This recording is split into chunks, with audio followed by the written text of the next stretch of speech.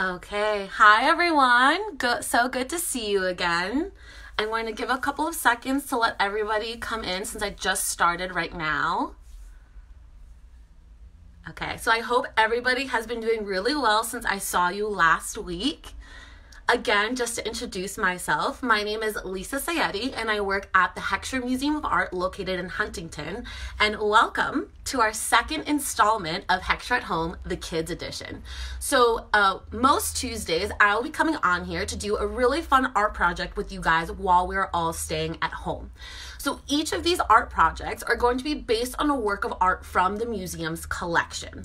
So I'm going to give a few more seconds. I see everybody's coming in. Oh, hello, Alyssa. Okay, hi, Christina. Hello, Jess. I see lots of people coming through now. Okay, awesome. So like I mentioned, we're going to be using a work from the museum's collection as our inspiration for today's project. Now, like I talked to you guys last week, each of our projects are going to be based on using materials that everybody's going to be having in their home. So before we get to creating, let's learn about what we're being inspired by today. Okay, so without further ado, I've brought along with me my handy dandy iPad like I always have. And so we're going to be seeing a picture of the actual work of art. So without further ado, 3, 2, 1. Okay, so please let me know if anyone has any problem seeing the image. All right, so this is created by Alexander Calder. So I'm actually going to hold off telling you guys the title, and I want us to talk about this a little bit. So when we're making our observations as we're looking at this, I want us to start from the top and then work our way to the bottom. Okay, hello, William. Hello, Jess. I see lots of people strolling in. So as you guys are joining us, we're looking at this work of art, and tell me some things that you guys notice. So if I were to tell you guys what I see lots of different shapes. So when I'm talking about shapes, what shapes do you guys notice the most that are being repeated over and over again? Okay, so I see some people saying circles. Awesome. So we have all these circles, but at the ends of them, we have some things coming off, what look to be like strings, and they're floating up in the sky. What color is the background, guys? Okay, so I see some people saying that it looks white. So we have a plain white background, but it really makes the colors of those shapes really stick out. So we have blue, we have red, and we have yellow, and it's all against this white background. Do you guys think those circles remind you of anything that you might know in real life? And I'm just going to scroll to see.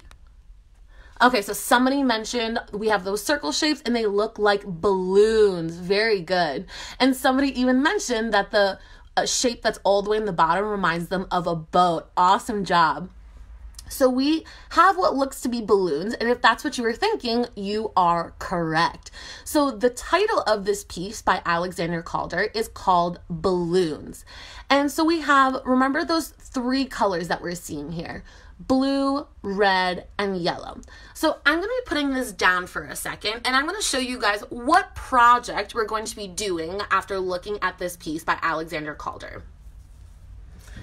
Okay, so some of you guys might have already seen this since we did advertise it online, but if you haven't, let me share what I did. So again, 3, 2, 1. Ta-da! So I'm going to show you guys this first, which is what I did. And then I'm going to again show you guys the work of art we're being inspired by. Okay, so the 2 things that they have in common are that we both have balloons. But what did I do different in mine than Mr. Calder did?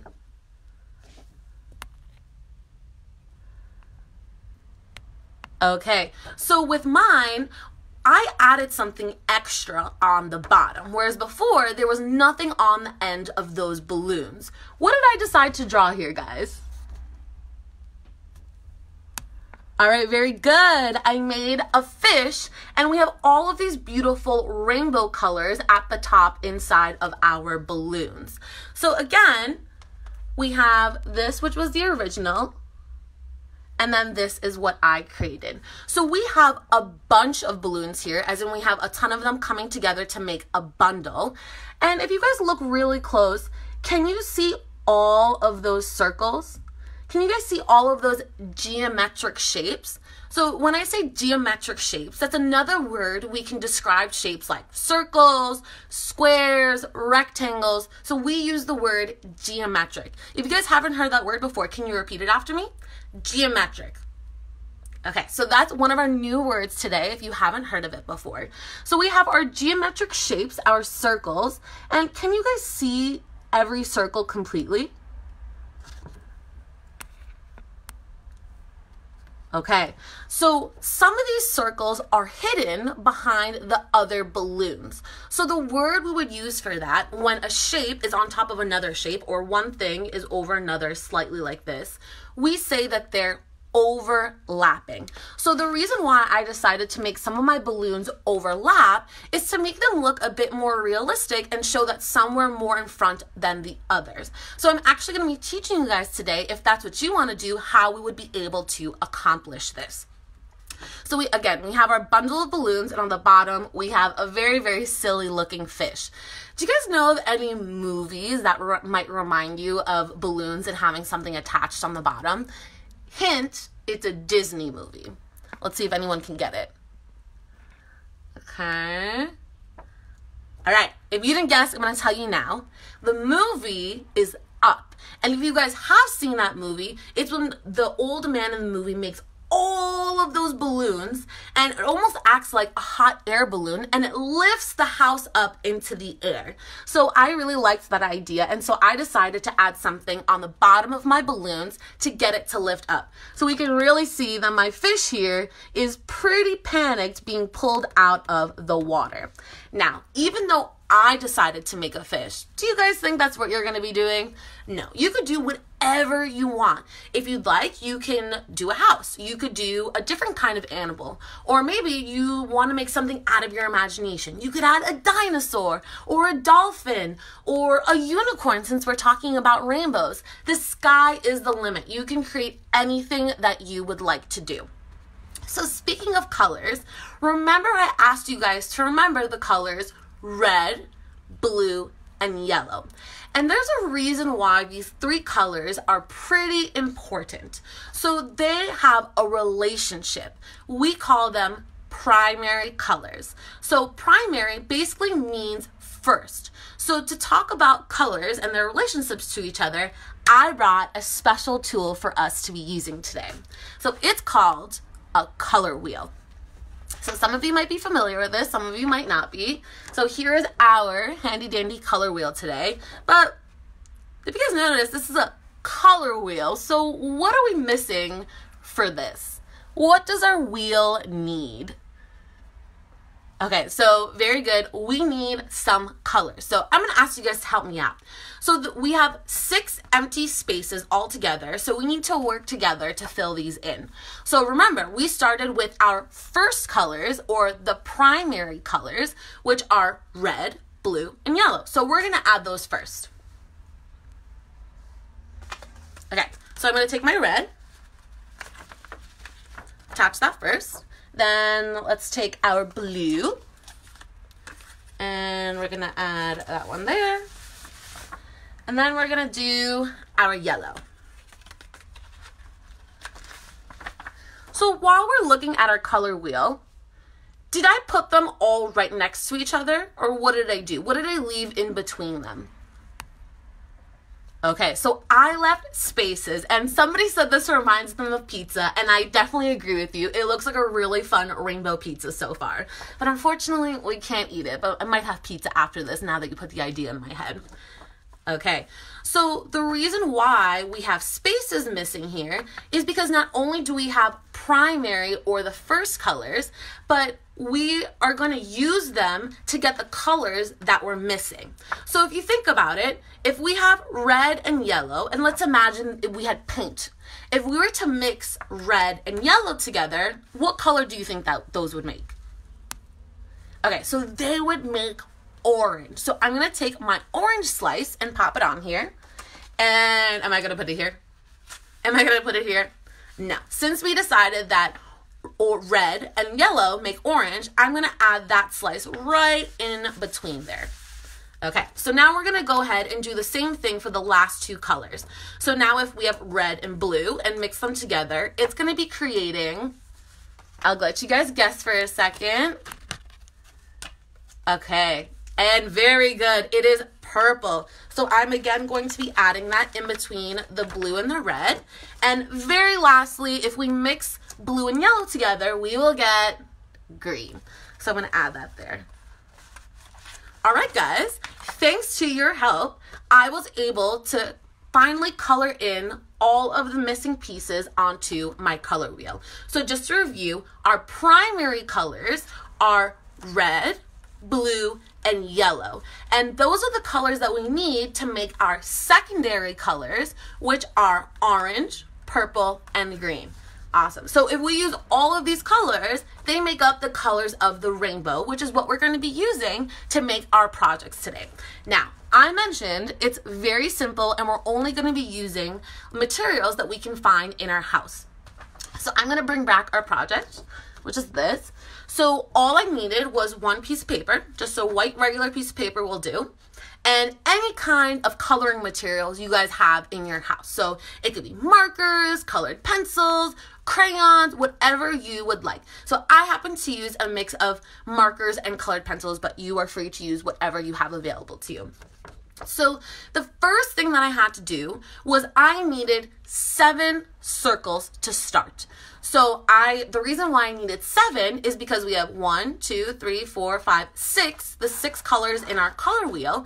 And the last one, which I decided to make the biggest, was the one where we were going to put all the colors to make the rainbow. So if you guys look closely, I actually made the rainbow circle or balloon the biggest. So I mentioned overlapping, and I'm going to show you guys how you can do that at home if that's the way you would like to make your balloons. So keep in mind, when you guys are doing it, remember that I left all my balloons on one part of the page. So here's the half point, and it's all the way to the top. The reason being is when we add our string on the bottom, we want to have room so that we can create something that's going to be attached to the bottom of our balloon bundle. So this could be fun for you guys to explore inside of your house and see what kind of circles you can find. Now remember, you can use all different size circles and make your balloons a bunch of different sizes, or you can keep them consistent and make them all the same size. So I'm going to show you guys some of the circles that I was able to find in my house, and I'm sure all of you guys will be able to as well. So one is just a regular old glass. Now you can use the wider part at the top, or you can use the smaller one on the opposite end. I also happen to just have a drink at home, and you could use your bottle cap, or you could use, again, the bottom of your bottle for a bigger circle. And those are just a few of the ones that I found. You could use a roll of tape. It'd just be really fun to walk around your house and see what you'd be able to find. Really, I could even use my earrings if I so wanted to. Now, you may think to yourself, well, Lisa, I don't really want to do tracing. I'm not great at it, or I don't like it. That's not what I want to do. Have no fear, because you can also freehand it instead of tracing it. So when I say freehanding, that means you're just doing your best to create a circle without using anything to trace onto your paper. So I'll actually show you guys a mix of what the difference can be between freehanding a circle and then using a stencil as something you find in your house to make a more perfect one. So again, I have a nice clean piece of paper that I'm going to be using. So I'm going to draw 3 circles first and show you guys what that would look like when they're overlapping. So for fun, I'm going to use my glass.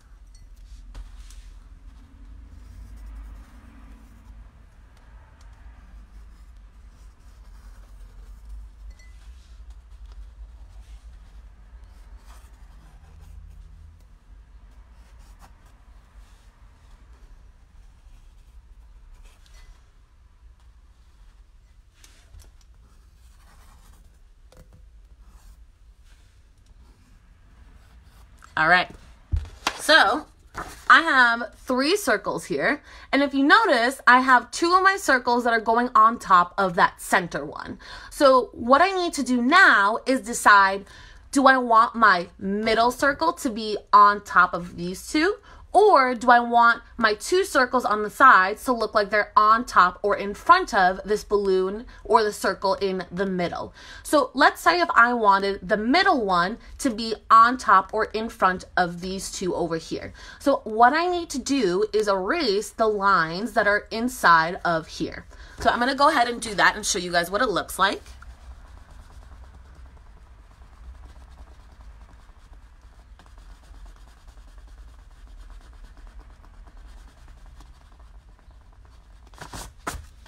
Okay, so if you guys see, because I erased the ones in the middle, now it looks like this balloon is on top of those.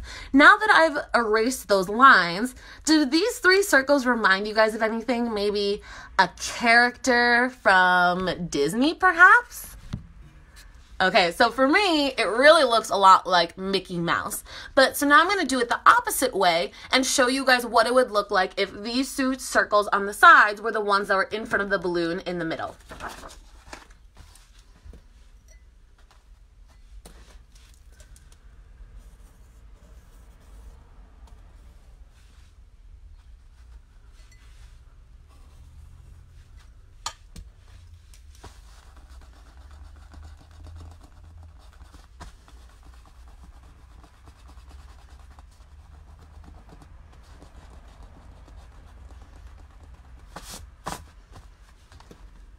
Okay, so now, if you guys see, I did it the opposite way. So then now it looks like this balloon on one side and the other one on the opposite side are both in front of that middle balloon. So that is how you would be able to make overlapping shapes. Now you could do it with anything, but obviously we're making balloons for today's project. So that's what I decided to do.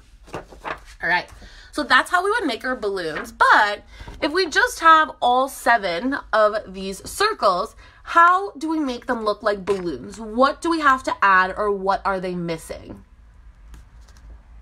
Okay, so when you tie a balloon, you have that little piece that's left over on the bottom, and then you have to add the strings. So for the bottoms of the balloon, all I added was a little triangle to show the end of it, and then I made lines that all come down from their own balloon, and they come together to a single point where something is going to be on the ends that'll come from your own imagination.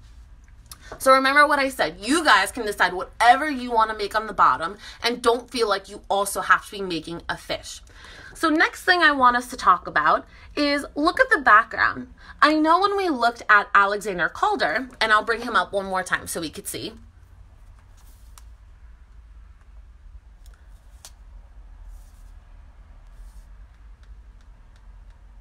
If I could find him again.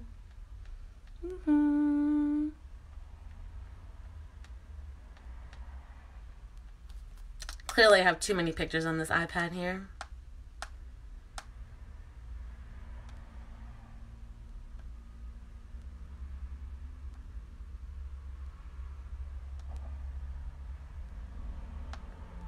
Ah, found him. Okay. So if we look again at the image of balloons by Alexander Calder, we can see that he has that white background. But what I decided to do is I decided to make a more fun background, and I made it look like a sunset or a sunrise. So the sun is not high in the sky as if it was the middle of the day. So you guys can also think about, if you were looking at your sky, what time of day is it? Is it nighttime? Are you going to make it dark with lots of beautiful stars or the moon? Or are you going to make it like mine, where you have these really pretty pastel colors in the background to show that the sun is rising or setting? Or you can make it nighttime, like I mentioned. So it's up to you to decide what kind of background you want. Or maybe yours takes place in outer space and you can draw lots of different planets or the solar system. It is up to you. You don't have to make it look real or realistic. Okay, so remember, there's 3 different steps here. First, you have to make your 7 balloons, and you need to find circles in your house or do it freehand. And then once you have your 7 circles, you have to add the little ends to your balloons and then make all the strings so they come down to a single point. And then you're going to be adding something on the bottom that you are going to be creating out of your imagination. Okay, so one more time, let's review our color wheel here. So remember, we had our primary colors, red, orange, and yellow, and then we had our secondary colors. We had primary, which is red, yellow, and blue, and then the secondary colors, purple, orange, and green, which all together make up our rainbow colors that we are working with for our current project. Okay, so I'm super excited to see what you guys create at the bottom of your balloon bunches.